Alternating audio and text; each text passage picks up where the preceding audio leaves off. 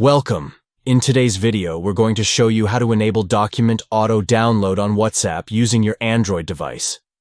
This feature is essential for anyone who frequently shares or receives important files through the app.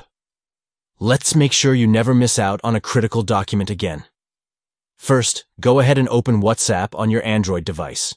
Once you've done that, look to the top right corner of your screen. You'll see 3 dots there. Tap on those dots. This will open a drop-down menu. Next, select Settings from this menu. This is where you'll find all the options to customize your WhatsApp experience. After tapping on Settings, you'll want to look for the option that says Storage and Data. Give that a tap too.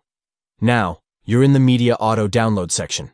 Here, you'll find different options for how media should be downloaded based on your connection.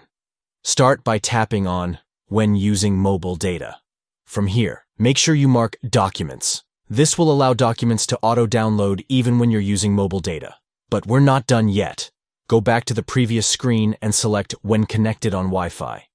Here, you'll want to mark Documents again. This ensures that your documents will download automatically whenever you're connected to a Wi-Fi network too. And that's it. You've successfully enabled auto-download for documents on WhatsApp.